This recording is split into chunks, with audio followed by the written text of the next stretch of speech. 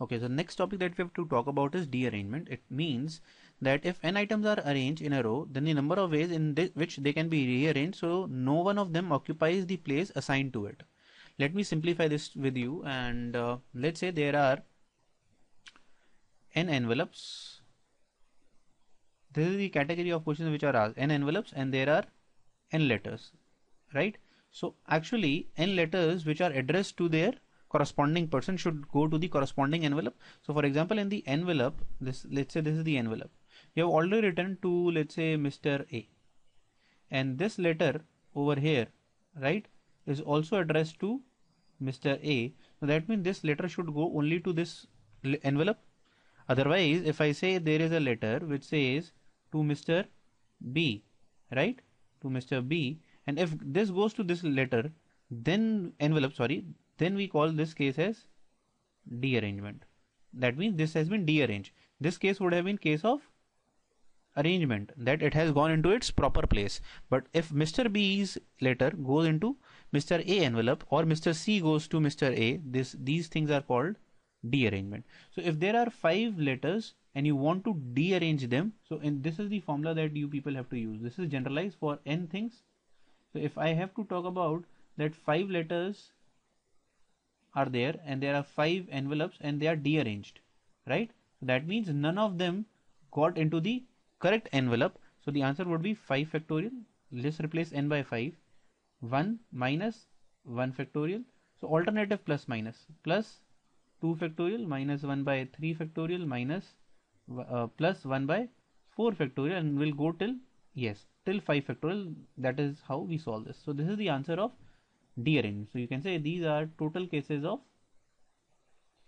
dearrangements, right? I hope this is clear. Let me apply this in a difficult problem. So see, it says a person writes letter to 6 friends and addresses the corresponding envelope. So that means he have written Mr. A, and on the envelope also he has written Mr. A. So the right letter should go to the right envelope. In how many ways can the letters be placed so that at least 2 of them are in the wrong envelope? So now what we did earlier was total dearrangement. So for total dearrangement was when everything went in the wrong place, right? Now they are asking very specific, at least 2, right? So for at least 2, what I can say, let's draw case 1, right? When 2 are dearranged, at least 2 means when 2 are dearranged, right?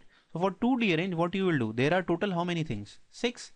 So first of all, out of 6 you will choose 2 for which 2 has been dearranged. So 6e2 into formula for dearrangement, and I would say d2, right? So what does d2 represents here is, d2 is 2 factorial 1 minus 1 factorial plus 1 by 2 factorial. Remember the formula for d. Case 2 would be 3 dearrangements possible, right? For 3 dearrangements, what I will say, first of all, out of any 6, 3 could be dearranged. So for any 3 you would say 6e3, and then you will use the formula d3.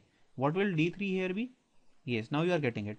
3 factorial minus 1 by 1 factorial, 1 by 2 factorial minus 1 by 3 factorial. Then case 3, getting hold of it, 4 dearrangements possible. This would be 6e4 into d4. Similarly 6e5 into d5, and similarly 6e6 into d6. This is the case, this last case is the case of total dearrangement, which we did in the earlier question. Apart from the earlier case 5, so this case 6 is actually your total dearrangement case out of these all 6. So if you add them up, adding them up will give you the answer.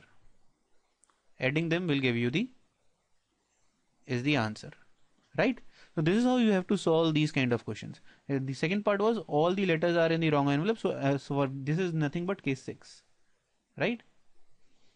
So this is how you apply the case of dearrangement.